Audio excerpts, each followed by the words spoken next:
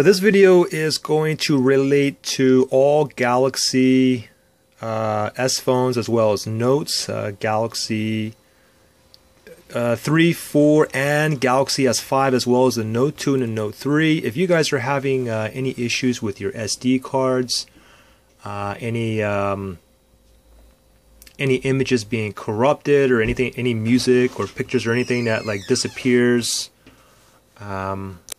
or even like any music files that says fail to play, or you get kind of any unexpected removal, or your phone cannot find your SD card, chances are, guys, you have a Sandisk, and it's definitely a common problem. I have all my phones, I've run a lot of Sandisk SD cards, and just about like 70% of them I had issues with it. They corrupted tons of my pictures, videos. I'm talking like a lot of information, and on several phones. And this is a Galaxy S5, and I just found a Sandisk SD card laying around, and I popped it in and I moved some files over, and guess what?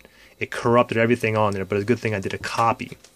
Anyways, what I suggest, guys, if you're having issues with it, just go with a Samsung SD card. Okay, I've never had an issue with these.